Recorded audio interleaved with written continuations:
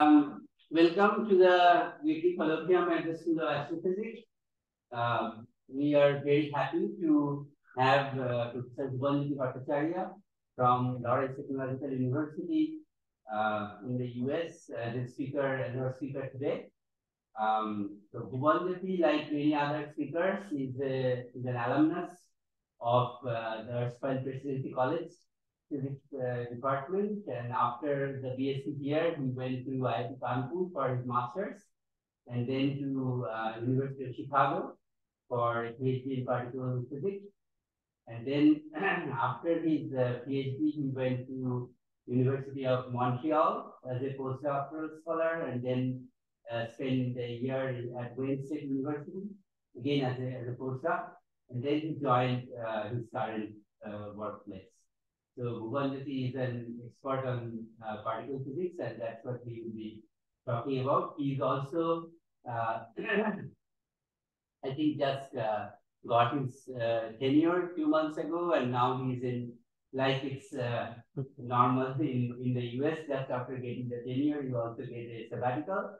So he's spending part of his sabbatical here at Presidency, so you can find him in our offices most of the days of the week, other than the days when he's traveling somewhere else. And he will also be teaching partly teaching one of our courses. So the story, there's always, sometimes there is a story, in this case there is. So the way I first came to know about Bhubanjyoti is, so Bhubanjyoti is exactly 3 years junior to me at Presidency. So the year I left Presidency, he joined, so we didn't really meet at Presidency. Then when I was as a PhD student, I used to live with two other guys in our in a 3-bedroom apartment in Boston. And you're missing all the stories by being 5-6 minutes late. So so one of my apartment mates was from chemistry, but he also did his master's at lunch. So one day I was writing something on my notebook, and he saw and he said, Bhubanjyoti, is this something about physics students that they write so well, but in such small spaces? I said, well, I tend to write small, but why are you saying physics students? Well, I had this friend at Kanpur, Bhubanjyoti, he used to write very small script, but the handwriting was impeccable. I said, well, at least you are getting something from physics, because now you are taking 2 data points and making a general statement. So that's a very physics thing to do, and you are a chemist, so I'm happy that I have given you something. So that is the first time I heard about Bhubanjyoti. Then I looked up and I saw that there is this kid was a PhD student at Chicago at that time. So then after very recently, well, I think a few years ago, when did you come? What was the year when you came to the previous? 18 or 19. Yeah, 18. So 3-4 years ago, lo and behold, I finally met Bhubanjyoti, and now he's spending a semester here. So again, small world. So which not take any more time. So I should also mention that Bhubanjyoti has also gotten several NSF grants, which is very competitive in the US. Many people are competing for. So for theory, there are not too many options. If you are working with experiments, etc., there are many funding opportunities. So that's a great job done by Bhubanjyoti getting all these NSF grants. Okay, so so without further ado, Bhubanjyoti on select puzzles in table. Thank you very much. On. So you have to start recording. I already started recording. Okay. I don't know if this is on. Light will on. Keep it up. It's the sound. Hello? Yeah. Is this better? Okay. So yeah, thank you, Bhubanjyoti, for that wonderful introduction. Kind of a little bit humbling. And also it's great to be back at Presidency. You know, my alma mater, of course, and very fond memories of the college days. So I apologize, I'm not an astrophysicist. I'm a particle physicist. A lot of the stuff that I do has connections to experiments that are done terrestrially. The experiments that are, on ground, and they collide particles and they get data. These silos between, different kinds of fields of physics are artificial, of course, because, physics is physics, describes nature. But the kind of stuff that I'm going to talk about doesn't have a lot to do with measurements that come from outside the Earth. But I thought that in order to start this conversation, since this is the School of Astrophysics, we should have something that connects to astrophysics. Click on it once, then click. Okay. Yeah. Okay. So this picture that you see to the left is a picture taken from the particle data group, but it is really coming from several different astrophysical measurements. Right. So there is a band that you see over here. This purple band that comes from measurement of the CFD and fitting to parameters. And then there are these light element abundances that you can see that are given in different colors. And this is to highlight a particular number that you find by doing all these measurements, which is called the baryon to photon ratio, eta. This is just the ratio of the number. You just look at the universe, PNB or other sort of things. If you took the ratio of the number of baryons to the number of photons in the universe, then you find this number. It turns out to be a very tiny number. If you look at the scale, this side is 10 to the negative 10. So this is a dimensionless number.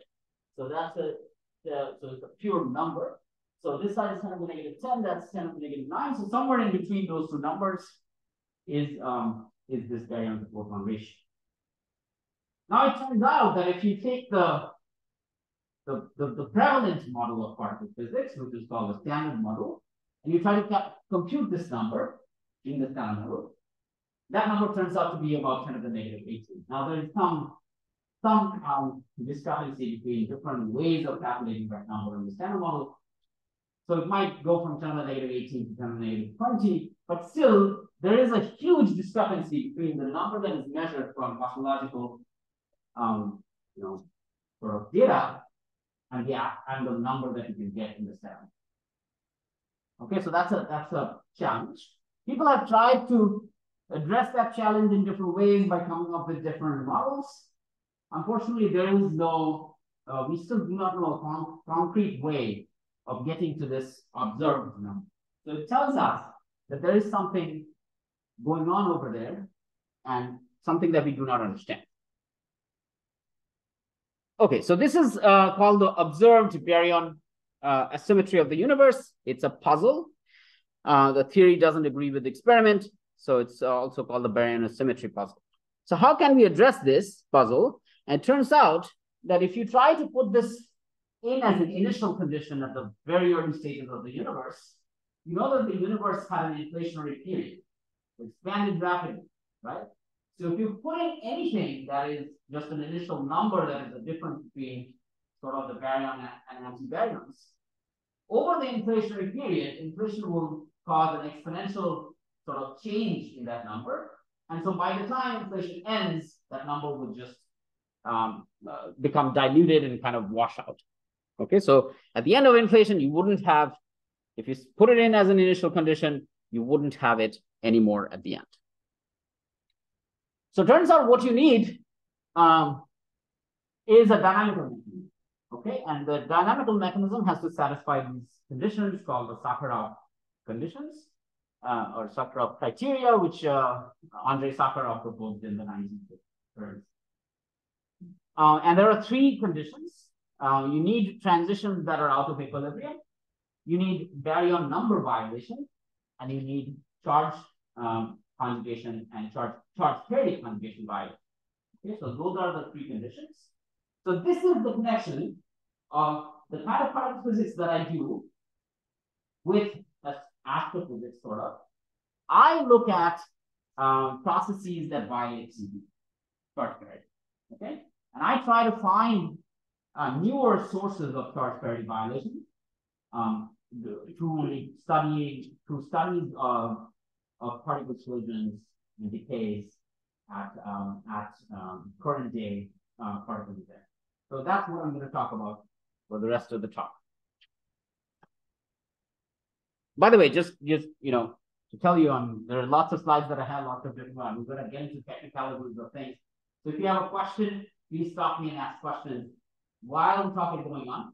I would appreciate that, and I really like a conversational sort of a talk, because that kind of keeps everything lively. People don't sleep.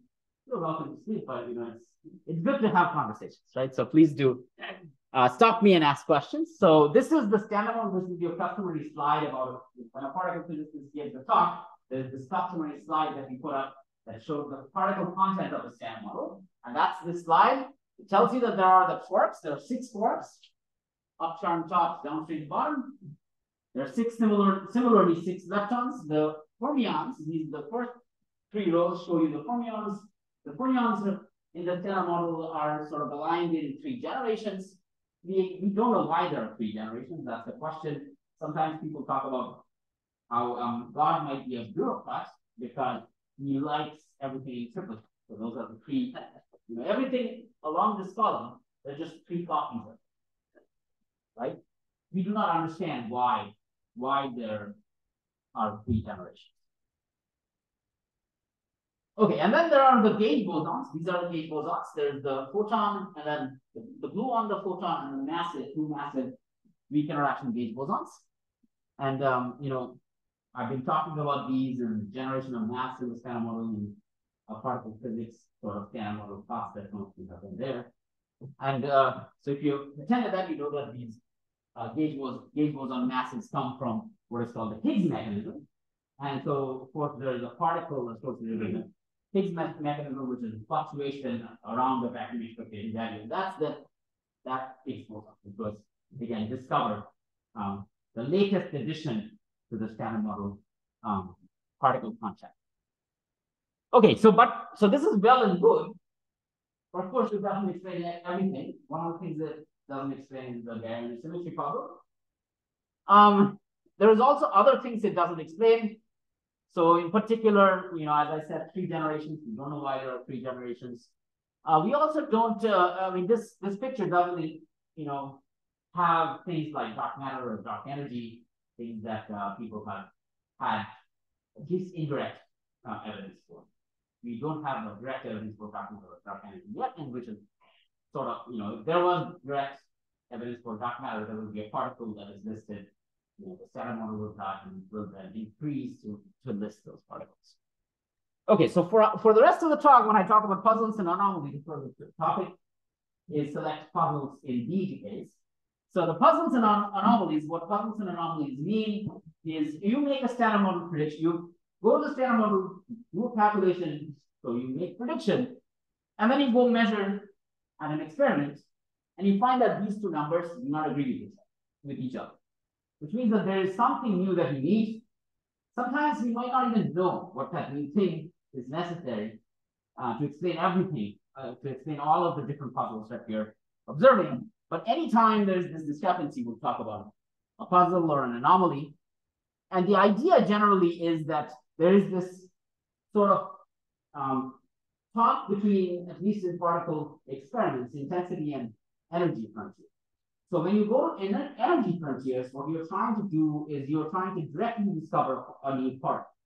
So for example, before the Higgs, the energy scales of the previous detector was much lower. So we increased the scale of energy at which the LHC currently works, and we discovered the Higgs. So that was a direct discovery of a new particle. It's no longer new, but it used to be new before 2012.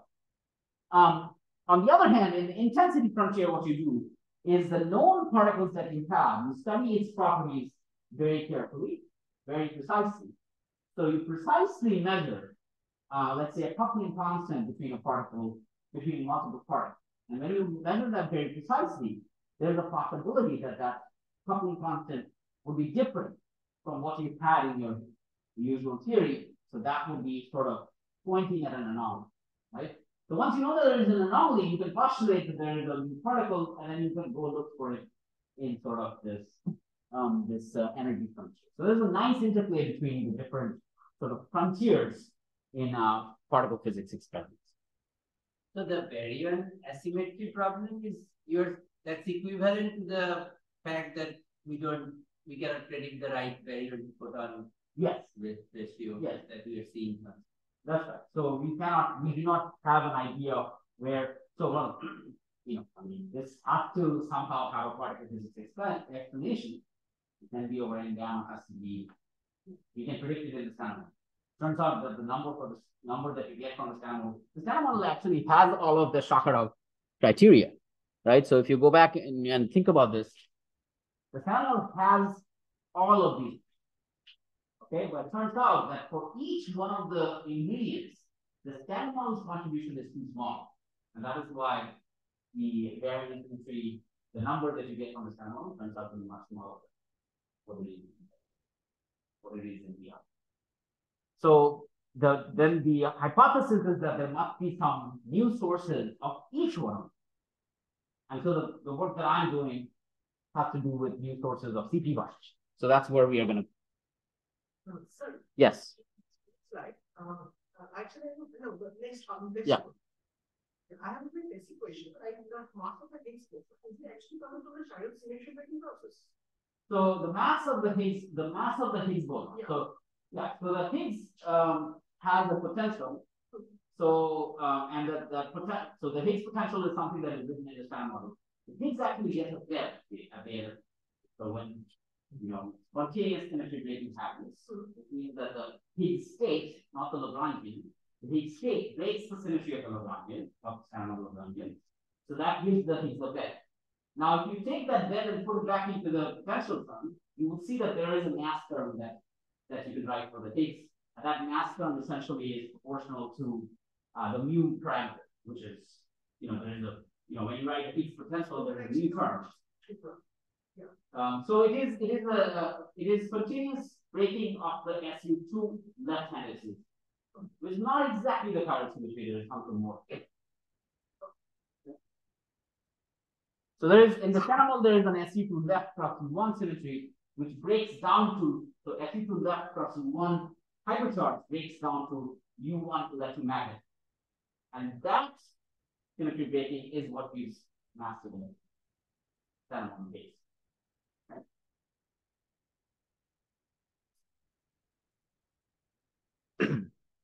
Now that has repercussions, right? That also creates generation, that generates masses for particles. Exactly. That also affects only the mass of the other particles. So it also affects masses of the other particles. For instance, it's very large as compared. Well, no. So it depends on. There are lots of details of it. So it depends on other parameters. So, for instance, the masses of the fermions, right? The masses of the matter particles, like the quarks and the leptons. Those are proportional to Higgs there, but they're also proportional to what are called Yukawa couplings. Yeah. And those Yukawa couplings are just dimensionless numbers. Now, once you have masses of fermions, those terms automatically violate parity. So that's a different story. That has nothing to do with the breaking of SU2 left cross U1. Right? I mean, so it's a consequence of it. But so come to my standard model class and I will tell you more about it. Okay, so we will talk a little bit about the masses and mixings of fermions. So these are actually the standard model Yukawa terms. So you can write in the standard model these flavor violating Yukawa interactions where you couple the left-handed quarks to right-handed quarks through the Higgs interaction. So here, the Q left is the left-handed quark. It's a doublet of SU2. Phi is the doublet of SU2. And D right is a singlet of SU2. You can write these type of interactions and they do not violate any of the gauge interactions of the family. Now it turns out that, so there are other terms, of course, and I'm not writing them, but it turns out that this term is not self-conjugate. So when you write a Lagrangian, remember the Lagrangian itself has to be Hermitian, which means that you have to write a Hermitian conjugate. If the term is not self-conjugate, you have to write the Hermitian conjugate.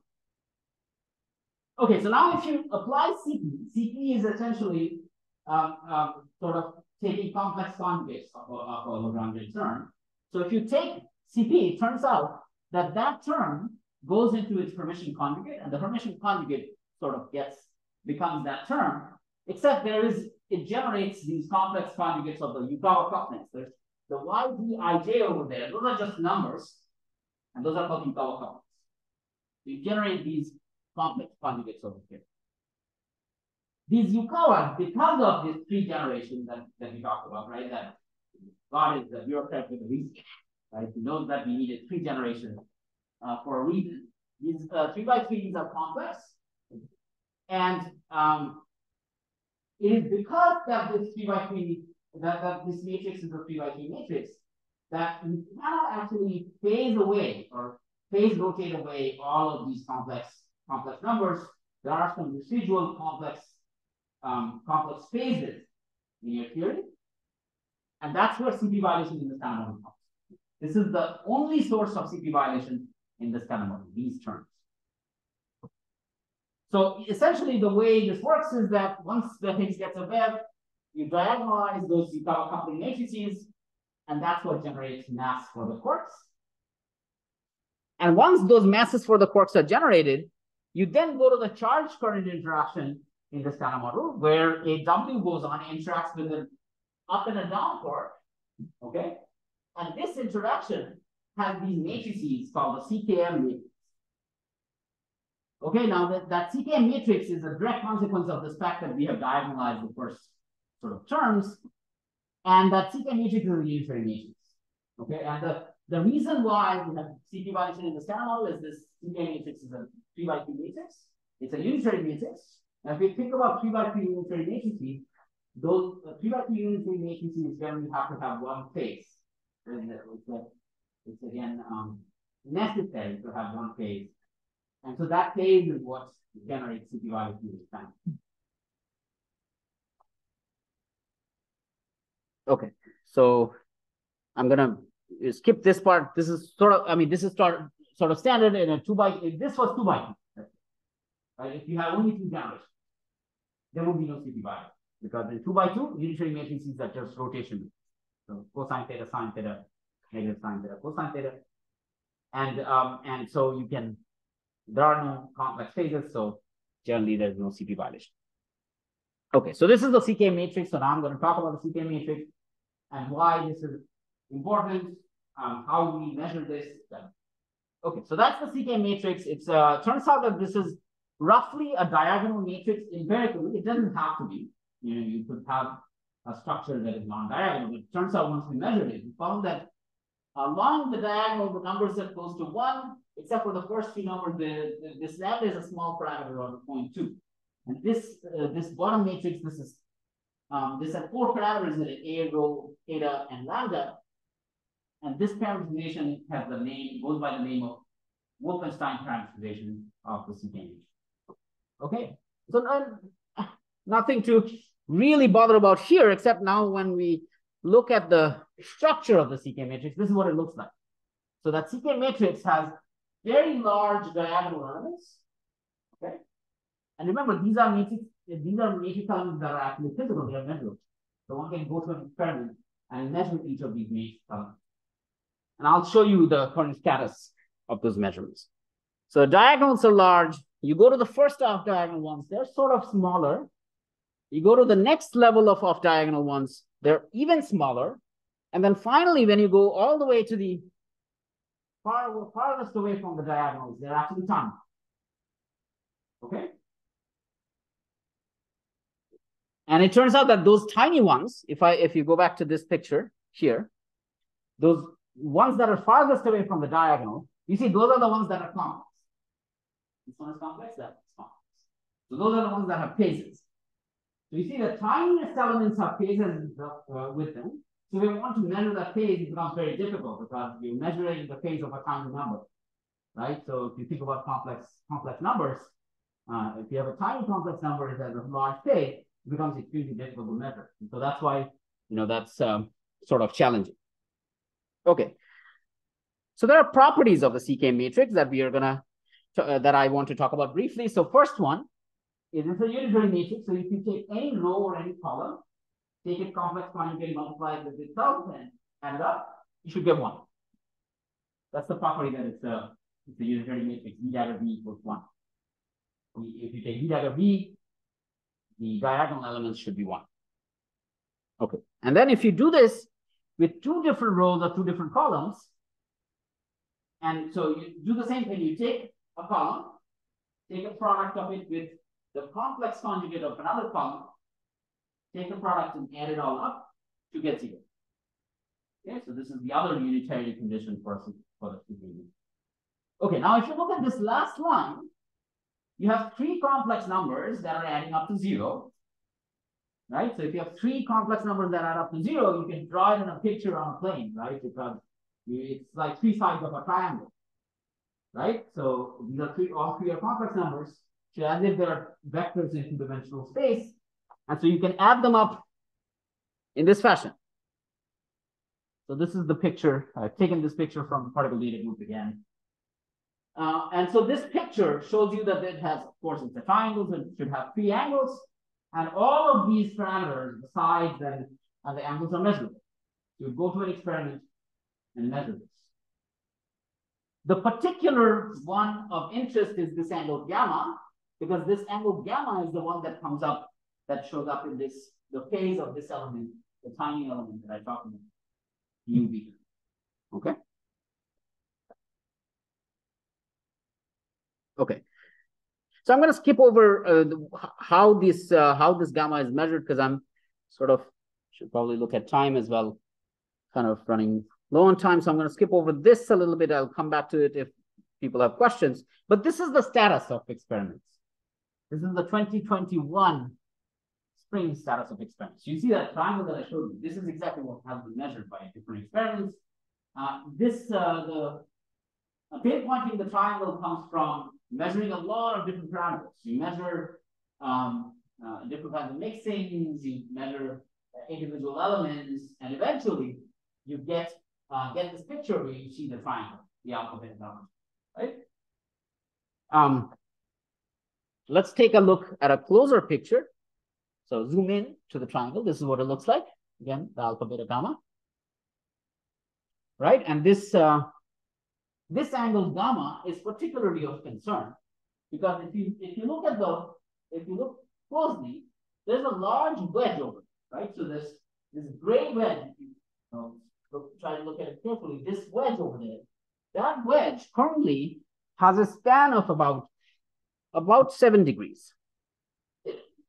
Okay, so delta gamma is of order of 7 degrees from current measurements. And it turns out that theoretical methods that have been considered to find this value of gamma, to do the direct measurement of gamma, those are extremely clean in the sense that they have errors from statistics, but they do not have any errors from theoretical methods. Okay? So, and because of that,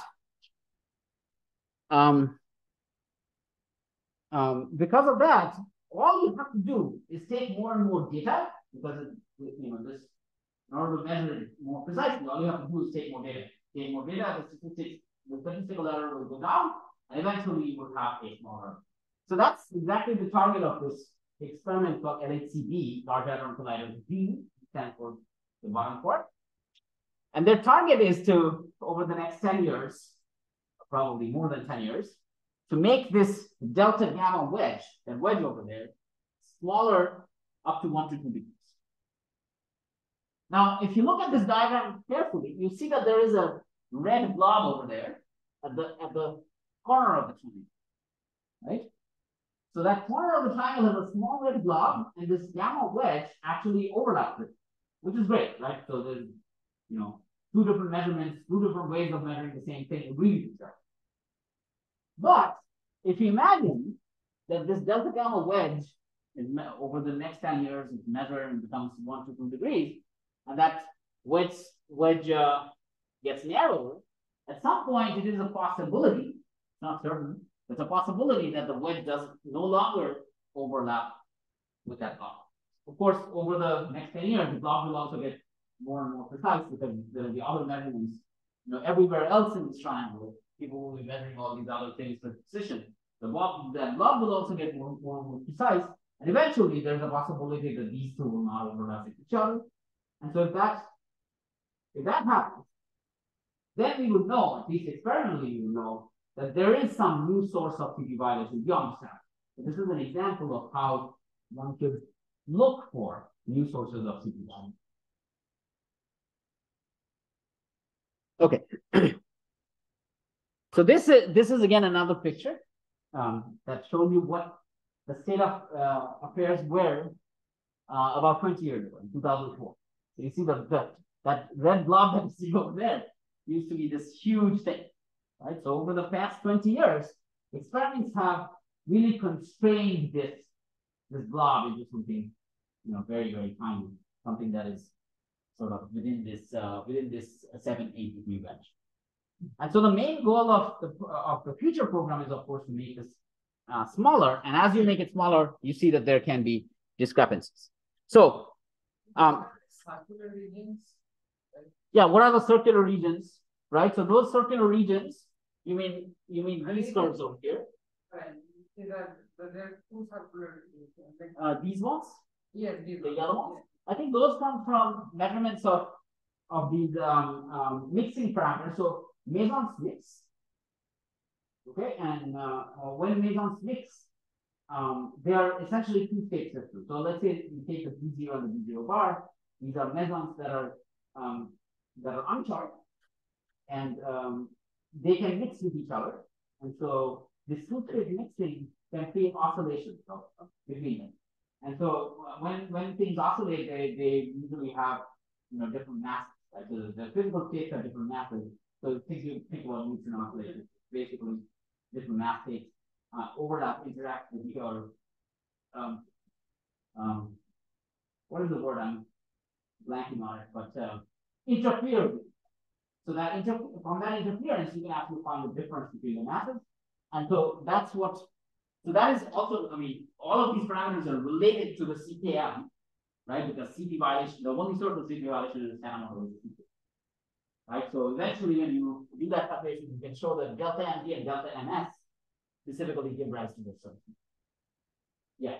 So you are basically trying to constrain the triangle by a different experiment. So people are doing an experiment. What I will talk to you about for the rest of the talk is how could we use theory to make this, to augment the information that is already. So what I didn't, I kind of skipped over in the past is that this part of the measurement comes from what is called a direct measurement of gap. So what you do is, there are some theoretical methods that you use to figure out what gamma should be. So I'll show you additional methods in which one can construct or find gamma. And so once there is this anomaly in the future where experiment doesn't agree with theory, then one can say, okay, well, there are additional methods. Can we, make additional conclusions with these additional methods? The additional methods that I'm going to talk about are very theoretical. They have not been implemented yet. What is your axis? The axes over here in this picture? Yes. Okay, so the axes are exactly the same as what they were. It's an Argand diagram. So real and imaginary, right? So this is an Argand plane, complex plane, real and imaginary, that's it. And usually in the picture, you will see that this is called a rho eta, but that's essentially this. If I go back here, this picture, okay, this top point over here is rho comma eta, and that rho comma eta comes from this parameterization that I had written before. It's the same as this rho and this eta, up to corrections order of lambda before. You don't really care. Okay, so it is really the complex plane with the apex of that triangle being represented by rho eta. So sometimes, because it's the apex that you're trying to find in experiments, so sometimes it's also called the rho eta plane.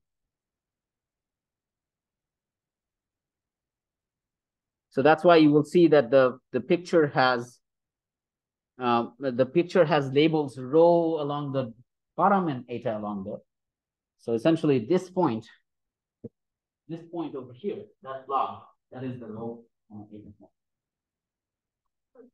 Yes. Those green shaded regions. Yes. alpha, the light blue. Yeah. So what exactly are they implementing? So again, so these are different parameters. So the epsilon k particularly comes from k short k long mixing. They have, so again, the k-on system, so there are two mesons, k0 and k0 bar. They mix. Again, it's a two-state system. So whenever you have a two-state system, you have oscillations to write an oscillation matrix. Yeah. Yeah. So that's, so epsilon k is basically a mixed parameter in the k terms. Okay, so now what? That epsilon k also depends on all of the CK matrix. Well, and right. That's right. So people have already done that. So epsilon k is a function of the parameters of rho eta. People have done that calculation, and so you refit it, and you get this. And so you see that epsilon k is a band over here as well as over here. You don't care about this band so much. You only care about that band because that's the one where it overlaps with all of the other data. So in a global fit, that tiny little blob is where sort of all of the data is overlapping to show you that that is really the number that is. You find exactly where the overlap. Where all of them overlap, that's your solution for the. So each of these systems, the Kion system, the P system, the charm system, all of these give you independent numbers, but it's only the overlap of them that gives you that rho, comma, eight. Does that make sense? Yeah. Yeah. Is the uncertainty line within one sigma, it is more than one sigma? So I think, again, I've not done this fit myself. I think the blob that you're seeing over there, that is the one sigma of all of the global measurements except for gamma. It doesn't include the error from gamma. So that blob is what is called an indirect measurement of gamma from all. I mean, it's a triangle, right? So in a triangle, if we measure two angles, we know the third. But you can also directly measure the third angle, right? So here, that blob over there combines the information for beta and alpha. Those are the other two angles, right? But gamma itself can be measured precisely, theoretically precisely, not experimentally precisely. There are some issues with experimental precision there, right? So you can measure that independent of all of these other issues. And then what we're trying to do is to say, okay, do these overlap? Right now they do, but there's no guarantee that in the future, once the measurement gets more precise, that they will. Yes. So beta, alpha, and gamma, like just like gamma, alpha, and beta contribute are also direct measurements. No, so alpha and beta come from all sorts of different sources. They are not as clean as gamma. So, so gamma turns out to come from these contributions in the kernel that are called tree level. So when you get tree level contributions, so tree level as in you know Feynman diagram. Well, I mean you know the idea that there's a Feynman.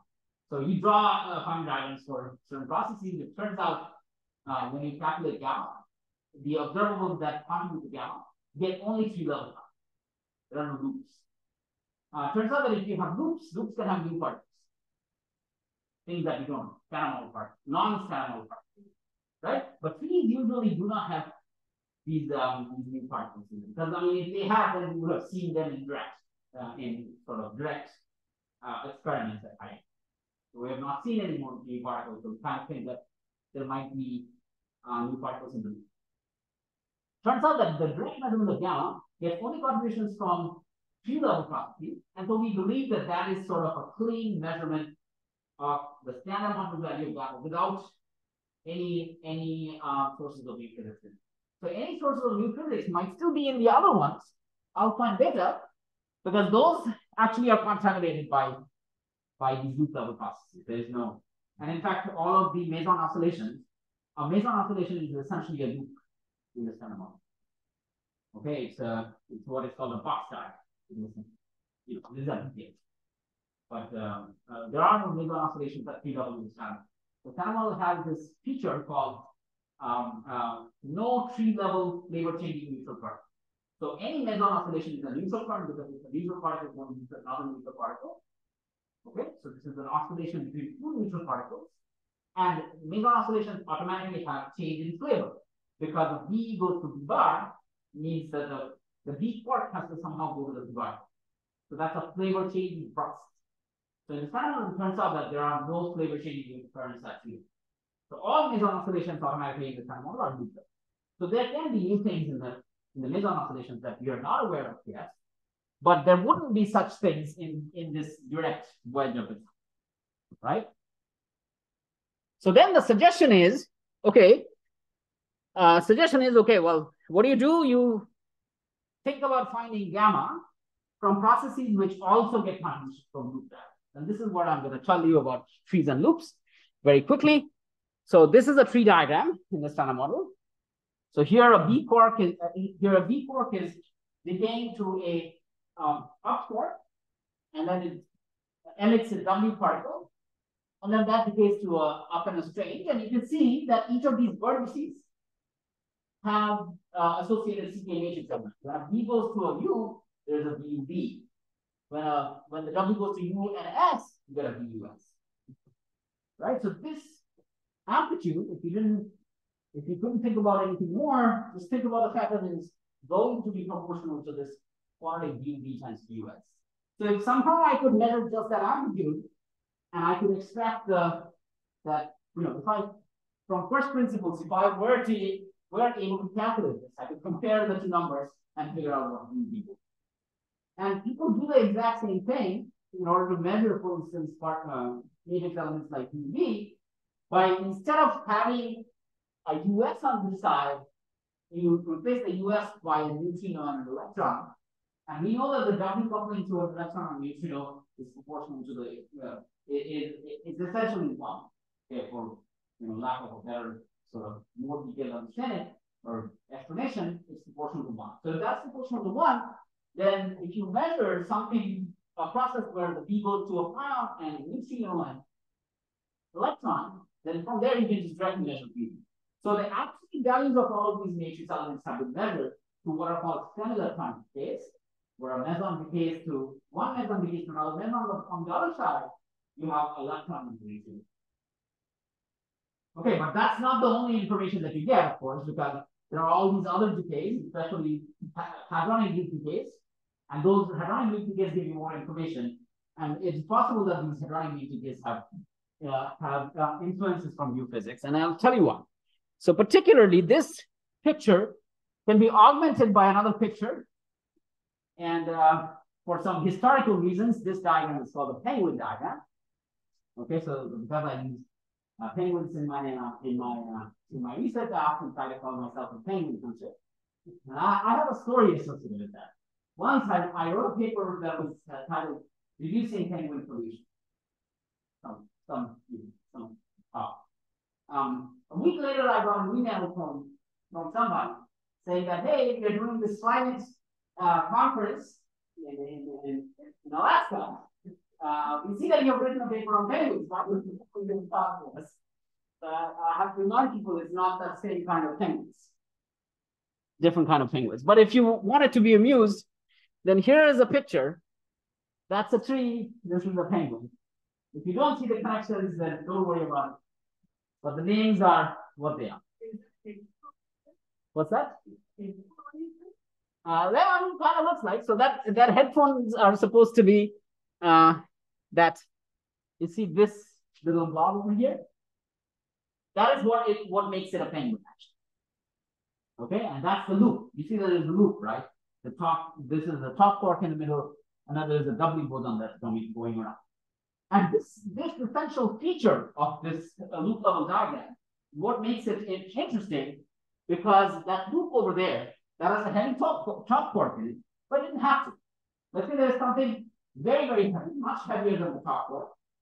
I don't know, like a stock or something, and that could run in this loop. Or something else, something much more heavier, could run in this loop.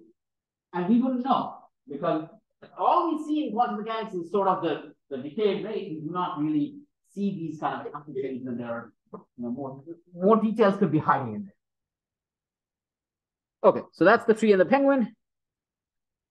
Okay, so why are these interesting? It's because you can actually write the amplitudes of decay in terms of what are called weak and strong phases. And again, these are equations, don't worry about the equations too much. The point is that you actually get two observables out of this process. So the two observables are the decay rates of the mesons. The mesons decay to two other mesons. You can find the decay rate. You go and measure. You do counting experiment. You count how many times a B popped up and how many times that B actually went to a pi on the decay. Right. So that will give you sort of the CP average decay rate. And if you're clever, the experiments are really clever, you can also measure the difference between the decay rate and the anti-decay rate. So instead of a B meson, if you have a B bar meson, so B plus versus a B minus, you can again measure the number of times a B plus appears versus a B minus appears, and each of these then decay to your final states, and you can take a difference. And that difference is called the direct CP asymmetry. Okay, why are these relevant? Well, first of all, if you look at the CP average branch ratio, if you operate a CP operator with that, the gamma goes to a gamma bar, so nothing happens to this first ratio. On the other hand, over here, if a gamma goes to the gamma bar, then gamma bar goes to gamma, of course, you see you will get a negative sign. So the CP average branching ratio is a CP odd object. The CP average branch ratio is a CP even object. It doesn't change as a CPU. And the other one, the direct CP asymmetry, is CP odd. Right, so that is the existence of this direct CP asymmetry tells you that there is CP violation in the standard if you find a non-zero number. And of course, this has been measured many, many times. Turns out that because there are only two observables, and you see that there are actually 4 parameters that you can actually, from sort of a theoretical setup, you get 4 parameters. So just know, I mean, if you were to naively do a fit and try to measure the 4 parameters from these two observables, that's not possible. Okay, so you have to do more things. All right, I'm kind of running out of time, so I'm gonna speed up, and I'll talk about what people do in these situations is that you then say that you can relate different sort of decays. So you relate a B decay to 2 pions with a B slash decay to 2 pions. Now, how do you do that? You say, well, the down fork and the strange fork kind of look similar. They are just, the strange fork is just a heavier coming of the down fork. So they're almost the same, except for the mass. But in this system, the fork that is decaying is the B fork. So think about the B fork mass. The B fork is much, much heavier than both the down fork and the strange fork. So in comparison to the B fork, the down fork and the strange fork mass difference should not matter. And so we would say that the amplitude that you get over here and the amplitude that you get over here, they should be the same. So now you have 2 systems in which you have more measurement. Each of the systems will, each of these decays will have the gamma and the gamma bar, right? So you've doubled the number of observables, but you have kept the same number of parameters. So now in this system, you can actually sort of run a fix. You have more observables than parameters. You can run a fix, and you can extract both the direct parameters as well as some of these will depend on gamma because disease, the vertex over there depends on VB, right? The vertex of the B to the up fork depends on VB. That depends on the phase of UV. So essentially, if you sort of write all the equations, you should be able to figure out the phase of UV, which is gamma. That's essentially the idea in any of this physics, right? So what you do is you write these in terms of parameters, you find the number of observables, and then you run a fit. And then if you have enough observables to run a fit, then you should be able to find it. Okay, so I will discuss this in a very particular system that I worked with a student in the recent past, and that so in order to do this, what we did was to say that the down fork and the strange fork are the same. But remember, there's also another lighter fork, which is the up fork. And in fact, the up, down, and strange fork, all 3 of them have similar masses compared to the B mass. B is about 4 GeV-ish, the fork mass, about 4.2 GeV, while the up, down, and strange fork masses are in MeVs. The heaviest of them is the strange fork, which is about 100 GeV. Right? So very, very large difference. But the up, down, and strange forks are sort of the same. And so this, at low energies, this tells us that there is an additional sort of accidental, to some extent, symmetry called flavor symmetry. So in particular, this symmetry is called SU3 flavor symmetry because you have 3 quarks. And so what we can do is represent each of these quarks in terms of their SU3 quantum numbers, the SU3 flavor quantum numbers. And that's what we have done. So I'm going to write some of these things over here. So particularly, one can represent, this should be sort of familiar. So I'm writing these in terms of these things called the irreducible representations in terms of SU3. Some of them will be familiar. For instance, the I and I3, these are just like spin. So if you've studied spin, you know that when the spin quantum number is 1/2, the third component of the spin can be either 1/2 or -1. Right? So this is exactly the same thing here. This is called idle spin. It's just an internal quantum number where the up and the down quark, if you look at the up and the down quark, they have the same idle spin, but they have different third component of that, 1/2 and -1. Hypercharge turns out to be an additive quantum number. So if you combine two things that have the same hypercharge, or they have things that are hypercharged, you just add them. Okay. Just like it's a quantum number that's kind of like electromagnetic charge, not exactly the same. So electromagnetic charge, if two things have charge 1 and charge 0, if you add them together, the total thing is not charge. Okay, so why is this interesting? It's because the states that are really things that one measures in QCD are not the quark states, they're combinations of the quarks. And so when you combine a quark and an anti-quark, you get a meson that looks like this. So particularly pion, the charged pion. So the charged pion is a combination of an off quark and a down anti-quark. So now you're taking a product of a 3 and a 3 bar in SU3, right? We know that if you take products of a particular representation of an SUM group with its conjugates, then what you get is it's sort of a diagonal matrix plus some plus the generators of that SUM, and so those are objects. So in fact, if you take three objects and multiply with another 3 objects, you get 9 objects. Out of those 9 objects, 8 of them turn out to be the generators of that SUM. Okay. Those are these pions, and so there are actually 9 of those. So there are pions, 3 pions, 4 kaons. And then you have 2 other particles, eta and eta prime. Turns out that the physical eta and eta prime complicated object. There's some mixing. They have some mixing between the singlet and the octet. The technicalities that I don't want to go into.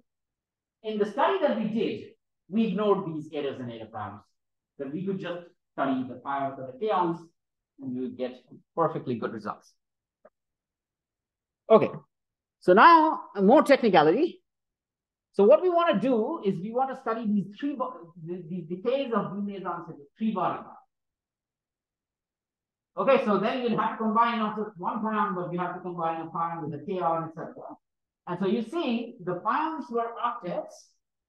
So if I combine 2 pions, now you have to combine an 8 with 2 other 8s. And if you take a product 8 times 8 times 8, you get 512.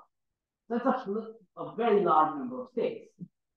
So in order to constrain that and try to sort of look at a limited class of objects, what we did is we started looking into states that could be symmetrized among the 3 particles. So particularly, we looked at the fully symmetric state, a state where if you take 2 particles interchange them, you get the same result.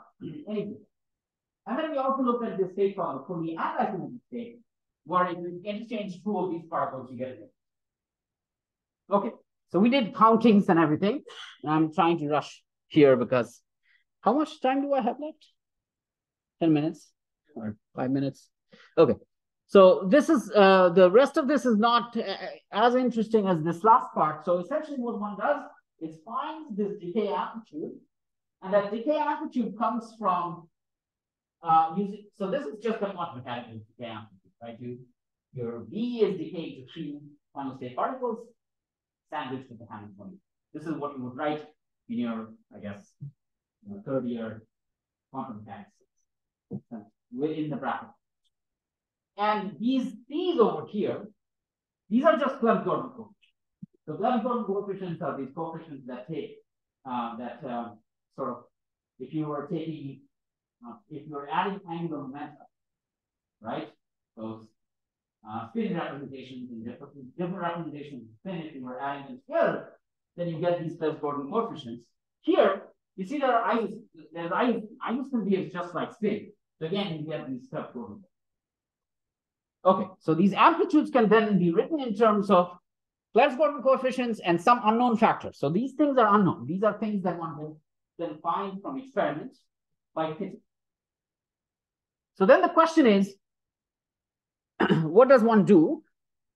So what one does is we write all of the possible decay amplitudes, free-body decay amplitudes, in terms of these Clebsch-Gordan coefficients, multiplied by those hadronic matrix elements.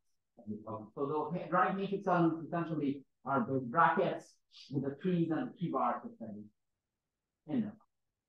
And those are unknown, right? Those are unknown and those are parameters. So now all you have to do is to show that there are less number of parameters than observables system to be actually able to do a fit. And once you can do a fit, you can extract out.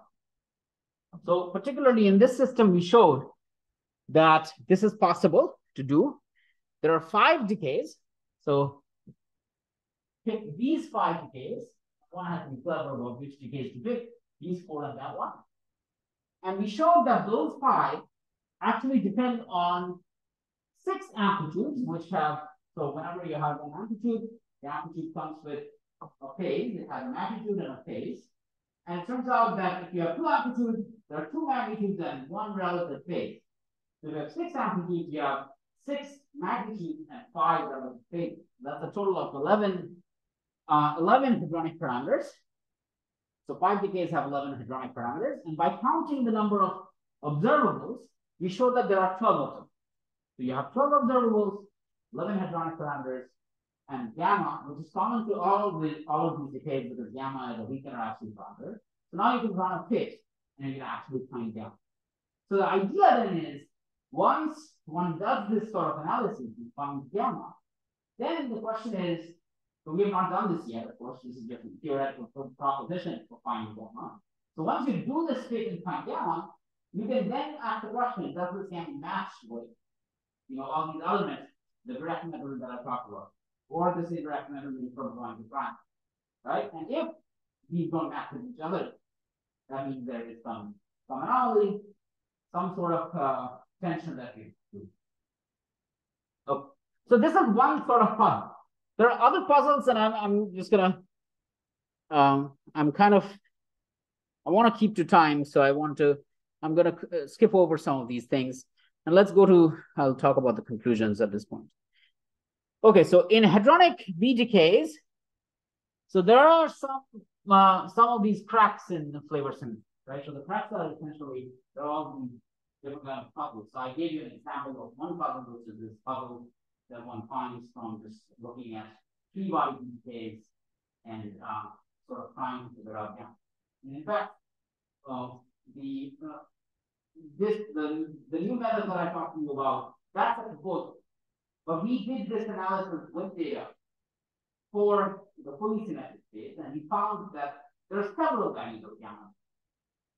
So there is a discretely ambiguous solution to the set of equations.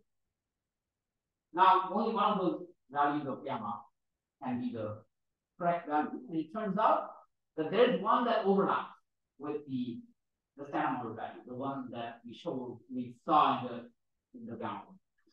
So it's still good. But there is no guarantee that if you come up with new methods, that the new solutions will also agree with the standard model value. And so that's the purpose of doing this. Is this sort of new physics? We don't know. It is possible that our understanding of PCD is just, not good. PCD is a non-productive theory. And so it's possible that we do not very clearly understand everything. And so what we are trying to do is we are trying to come up with new models that will then explain, these deviations from CCD. But what will be key in the upcoming decade is data from human experiments. So data comes out, as I said at the beginning, right? The triangle that I showed you. How will we know if there is an anomaly? It's with more data. As data comes out, we'll see that both the wedge and the blob will become more precise, and that will give us a precision test of the CP violation parameter in the standard model. So we'll see in the future.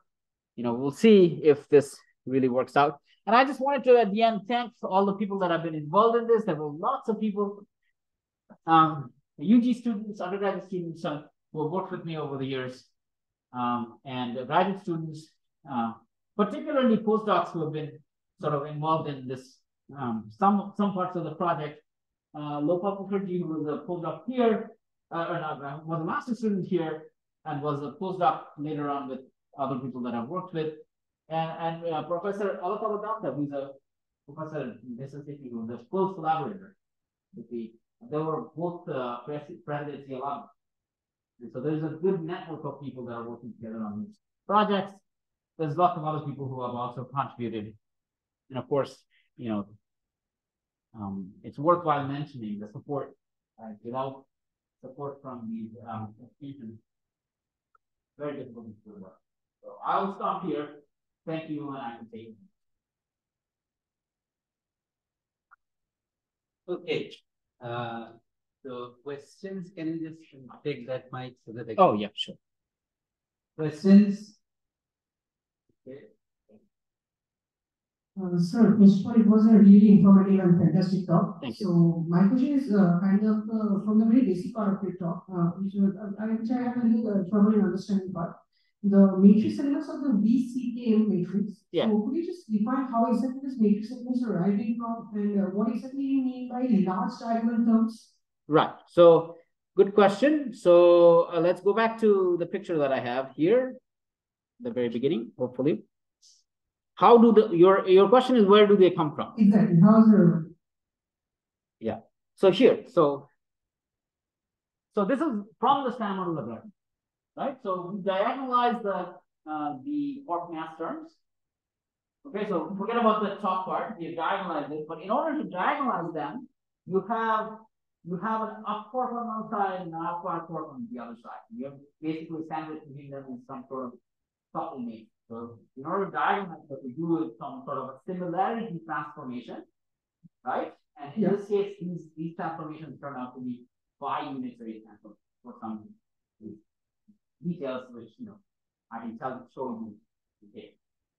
But when you do this transformation, what you're doing is you're taking the mass matrix, which is non-diagonal, and multiplying them with two matrices from two different sides. Okay, but how do you do that? You have to take from the quark fields themselves on both sides in distribution. Okay. So now, if you do that, then the charge current interactions in the standard model couple with the same quark fields. Okay, U bar and the T bar, U bar and the D. So it means that once you do this transformation in the Higgs power sector, you also have to rotate the charge current field. And once you do that, you get a 3x2 matrix in the middle, which doesn't go away, which is this, which is essentially a U-U sort of structure. Okay, so while we're doing this transformations of both sides, the matrix and those lambda and rho elements, what are the significance? The lambda and rho where? So is this clear that where the CK matrix comes from? Yeah. Okay. Right. The rest of it is experimental, empirical. You can go and measure them, right? So here, this is the coupling of a W to a U bar and a T. Yes. You can now make a U bar, a U decay to a T in some way. So let's say the beta decay. Beta decay, the neutron goes to a proton. On the other side, there's an electron and neutron. Right? So if you go and measure this, that energy ratio will be proportional to the coupling spec, the UGW spec. So that will tell you the particular matrix element that is PUD. And you can do that for all 9 of these elements. Okay, so separately we are doing all these couplings, these interactions, and separately arriving at all these matrix elements one by one. Yeah. I guess. Yeah. Right. And then the thing is that if you just do one by one, you will only get the absolute value. You will not get the phase. Okay. In order to get the failure, you have to do something more. You have to interfere things and then measure those interference. And you just mentioned about that the diagonal elements are large. So Yes. what exactly do you signify by large? It's close to unitary and close to identity, I guess. So this is a this is an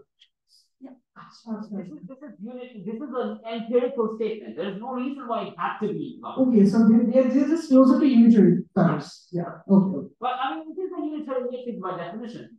But now, so this same matrix also appears in the neutrino sector. So in the very same way, the off-diagonal elements are smaller because they are very close to the unitary part. That's right. But this is not just unitary; it's also closer to identity.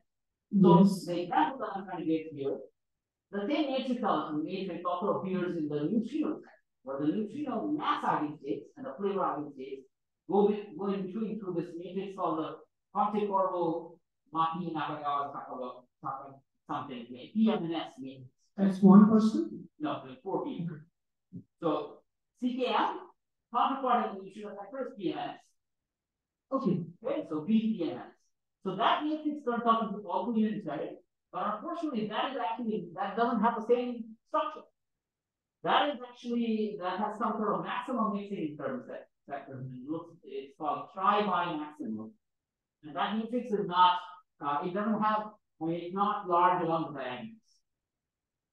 Okay, so it's just an empirical fact that for the CKM, the quark sector, the matrix is close to that. Thank you. Other questions? I have a very basic question. Like I am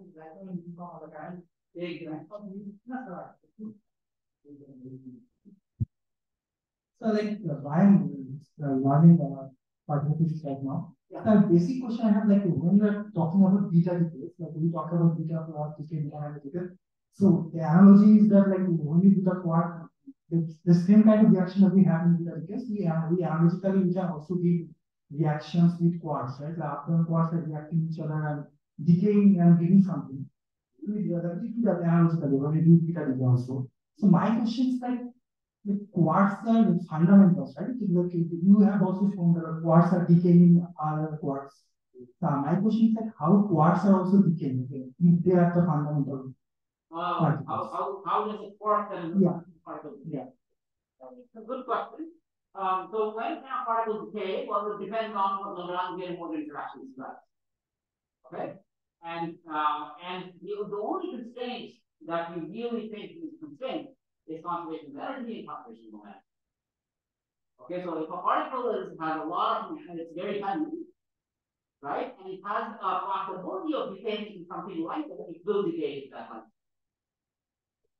Okay, except if it's the lightest structure. So an example is the proton. The proton does not decay because the proton is the lightest charged atom or lightest charged variant. So you have to conserve. So all of the conservation laws in Sam will tell us. Well, if this is the lightest particle that is a barium, their number is conserved, so we can't go to something else, right?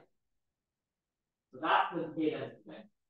But anything else, if it's a heavier object, if there is a possibility that it can decay, it will be. So when I write in the Lagrangian, I write terms that will run this, right? So particularly the one that you wrote over here. This one, right? So the U, D, and a W. Of course, the W is heavier, but there can be a virtual particle that comes out, and then if that W also couples to something on the other side that is lighter than on the down part, which it does, electron and neutrino, then in that situation, the decay is possible. Okay. So that's the thing. So the main thing that you have to worry about is conservation energy, conservation momentum. Okay, and conservation charge, conservation of gauge charges. So particularly electromagnetic, so charge, electric charge, users. And then C3 charge, which is the color. So quantum mathematics have an associated color charge, which is also concerned. It can't be divided. So other than that, everything is got. Is available. So if it's so particularly the bottom quark couples to all of these quarks, right? So the bottom quark couples to, if you look at this picture, the bottom quark comes in this final column over here. So it couples to the top quark, couples to the top quark, couples to the up quark. The only thing that the bottom quark can decay to is the top quark, because the top quark is much heavier than the quark. But it can decay to a sharp quark, or it can decay to an up. Okay, so that means it depends on a match. It depends on the mass of the quark. No, I was like first time when I heard about this, I said quarks are the fundamentals, how they can decay also. Right. So because even the fundamental particles have interactions. Oh, So they interact with other fundamental particles. Other questions? Okay. There is a question. So, yeah, before that, the baryon to photon ratio made the thing is not matching with what is expected from the panel. And the prediction is you have to violate the CP and this. Right. But given these two numbers, that what is the number in standard model and what you are actually getting, can you predict how much variation required to match with the CMB photon? Right. So this is a great question. Unfortunately, I don't think there is a no answer, because it's not just one condition. You have to match all three of them, and there are sort of. So I think people have come up with models where you can predict that if you have this much CP violation, then you can match the two numbers. People have done that. There are other problems in these models. You could predict other things that are not that key. And so I don't have a exact answer to the question as to are there unique specific numbers for, let's say the CP violation was this much, then start out from the two values. I don't think there's a unique answer. Just you have to come up with models where, well, in your model, does this number, does all of the numbers then give you so it has to be some sort of an empirical process where you see, well, in experiment, this is what the CP violation is. And so can you then back calculate and see what the other things do? Okay. So I had a couple of questions. One is at the very end, when you were talking about, so you did this measurement, or I mean, from the experiment. Right. So how common are these kind of decays? So how? Right. Whether they are rare or You not. have to run it or. Yeah. So good question. I mean, they're not extremely rare decays, but they're one of the issues with a lot of these decays are that they are hadronic and they have pions in them. Pions are extremely difficult to see, especially in big machines like the LHC and stuff, because they're faked by all sorts of other particles. And so you really have to be able to tag, so to speak. It's tagging means you have to be able to tell the flavor of the particle, right? So when the B decays to B by first of all, the B is not, you have to create the B. And the B comes from, so if you're in a electron positron machine, what people do, so ET machines are these machines that are run in Japan, for instance. You collide the electron with the positron, and then you make this energy match a threshold for a particular particle like upsilon. So upsilon turns out to be a B bar pair. So then you're producing a B quark after. And then this B quark is then decay. But even when it decays, you have to know which one of these has a strain and which one of these doesn't have a strain. And that's a difficult problem. So while the decay rates are not all that low, it's still very difficult because there are background effects that one has to really understand very clearly. So and one issue is that I'm curious, experimenters don't always share the numbers. All they do is they write papers and we in the papers. These are the numbers, right? And so our sort of understanding is kind of like after the fact, once they have written a paper, then we see this is the branching ratio, these are the numbers on the dollar spot. In LHC, B are the prime. What are the beams? They are no. PP.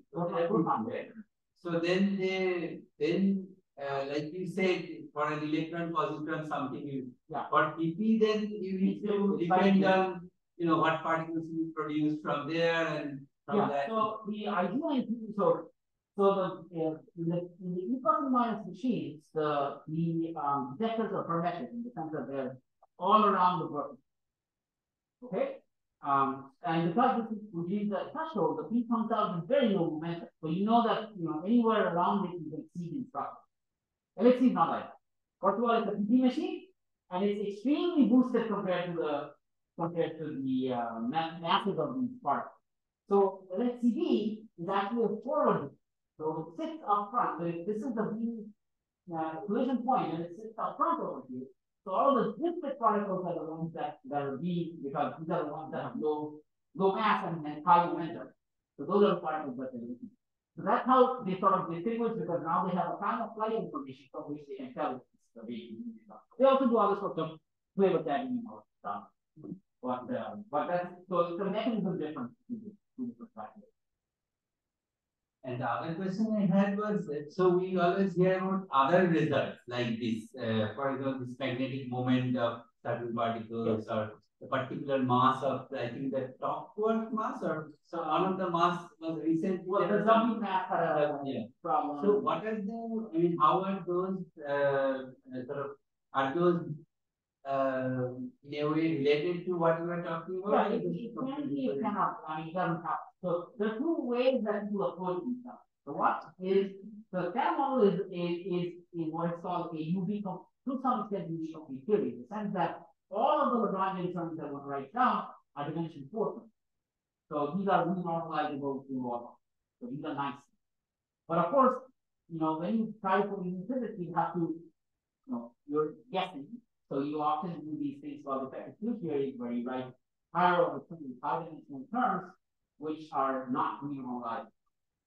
Right? So when you do that, the question is, do you want to write a term that explains just the physics that you're doing?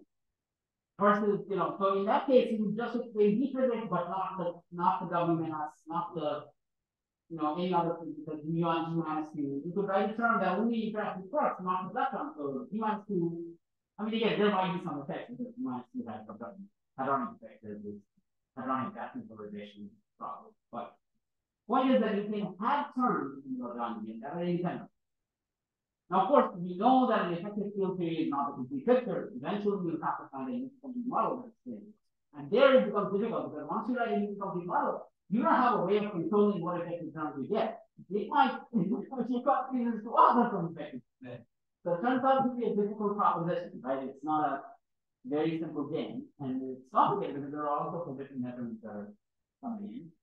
And the type of things that are focused on are these effective field theories, where you just try to explain the puzzle at hand.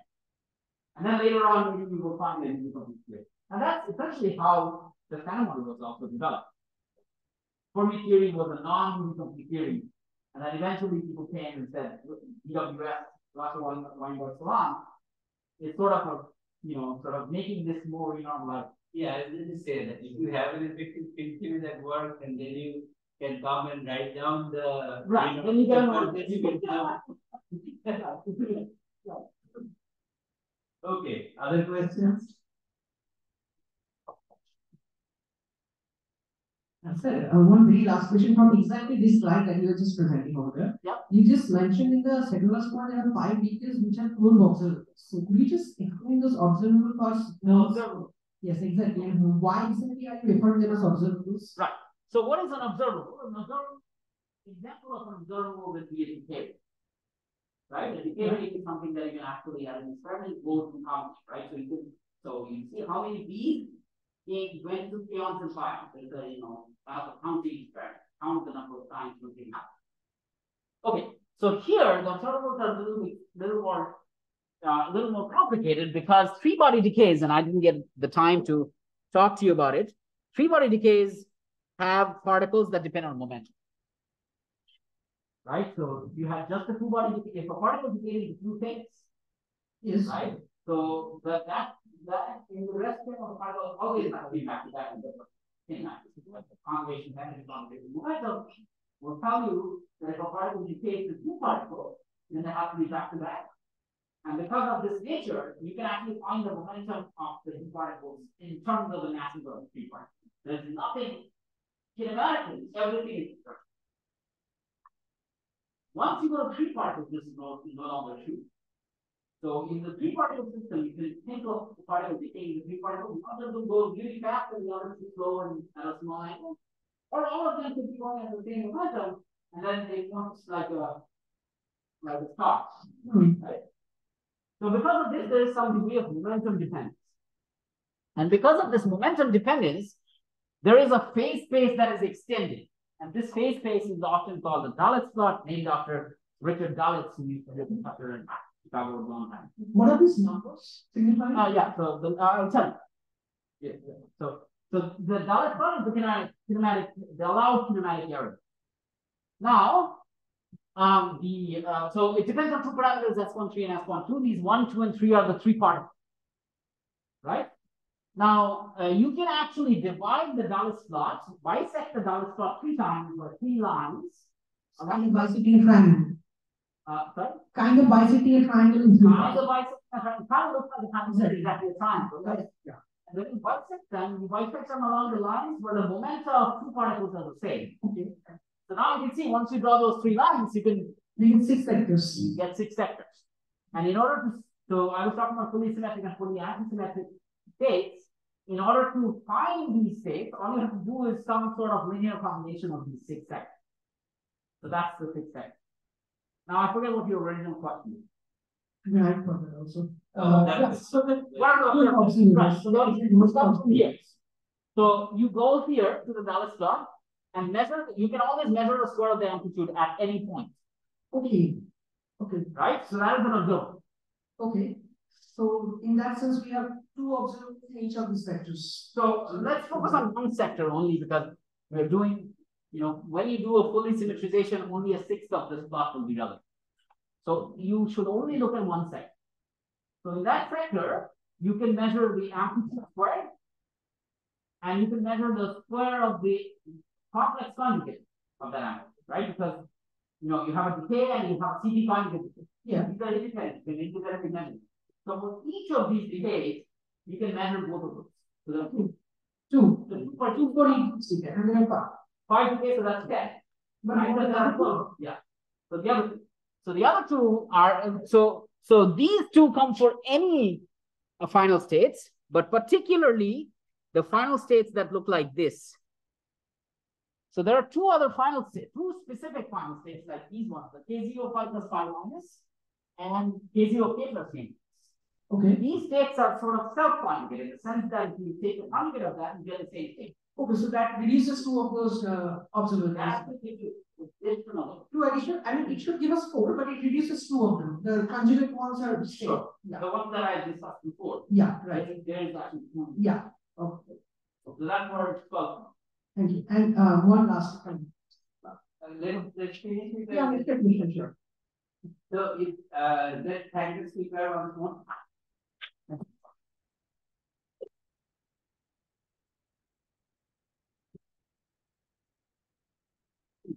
Just